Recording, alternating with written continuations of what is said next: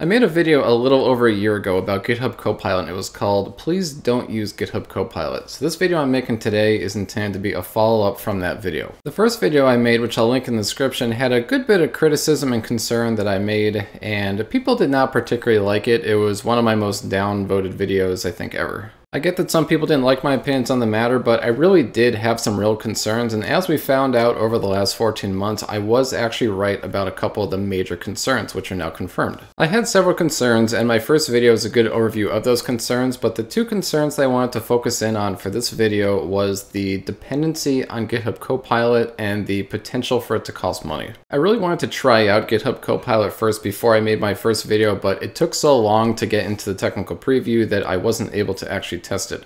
In the last 14 months, I was finally sent the invitation that I was supposed to get. I did try it out, and honestly, I was pretty underwhelmed. I didn't particularly care for it. The first thing I want to focus in on is the dependency of the tool. This has always been more or less my primary concern, because with any tool, if you start getting really good at it and it starts being an integral part of your workflow and your development, then it's something that you end up relying on a great deal. And this is no different than any other product, to include like Stack Overflow, any editor you've ever used, or any piece of open source software that you've used for your development, whether it's databases or other tools. I figured this would be a tool that would degrade code quality a good deal and make people write things that they didn't actually know how it worked, and just kind of have the hyper-integrated version of Stack Overflow producing their code for them. And I thought this was a very bad idea. It was not going to make people better programmers. And for telling people these opinions in my last video, I got called a lot of things. I got called a dinosaur. I got told that I was afraid to lose my job due to a AI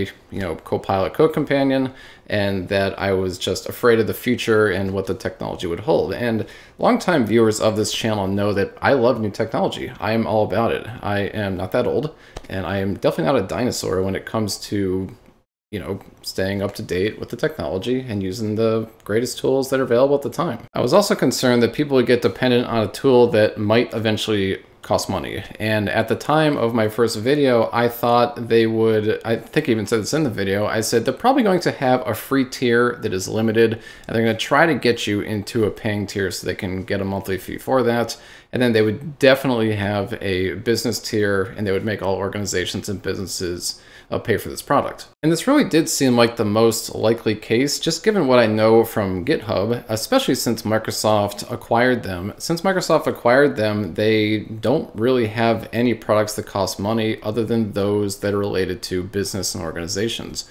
Before Microsoft acquired GitHub, they did have a number of paid offerings, one of which was private repos. I think they ditched that largely because they were competing with Bitbucket, who had already offered private repos for the longest time. I definitely never thought that it would be totally free for everyone, just given the nature of what it is. It is an AI-powered thing. There is a lot of resources that go into that, and they do have an ongoing cost and consumption of resources every time somebody uses the Copilot service and it goes up to their servers and does the analysis. So I get that. It does cost money, and they need to make money to sustain that. About 3 or 4 months ago, I got a pretty surprising email, and this is where GitHub finally threw down the gauntlet and they said, we are making everybody pay for GitHub Copilot. The purpose of the email was to tell me that I had 30 days to upgrade my account or they would cut me off from the service. Not that this mattered, because I wasn't using it anyway. I was kind of surprised they made this a fully paid product. That didn't make a ton of sense to me, just knowing how GitHub typically operates. And when I made my first video and I looked at their FAQ, it wasn't entirely clear what they were going to do. They weren't saying it one way or another. And that brings me to my next point. I think they did that specifically because if they came out and said this is going to be a paid product for everybody, I don't think anybody would have used it, including myself, because there's a lot of products that come out where they're paid products, and I instantly don't want to try them or use them just because I'm not going to pay for them. So I thought it was a little bit sneaky to get a whole year worth of free testing from people under the possibility that they might have a free tier for this product, and then they just yanked the rug out from everybody about 2 months ago, or maybe it was 3 or 4 months ago, and make everybody pay for this product, in which I don't think a ton of people are going to pay for it. Part of what I didn't like about this either is in that 1 year period, there are probably people who got dependent on GitHub Copilot, some people who were actually getting some benefit from it. And now that they're enjoying it, it works really well for them. GitHub's like, time to pay us $10 a month now. Part of what was interesting and intriguing about Copilot to begin with is the fact that it might have been free because it was backed by a very large company. Since it's not free, that means that you have to consider the competitors now. There are competitors out there that are doing what Copilot is doing for both paid and free.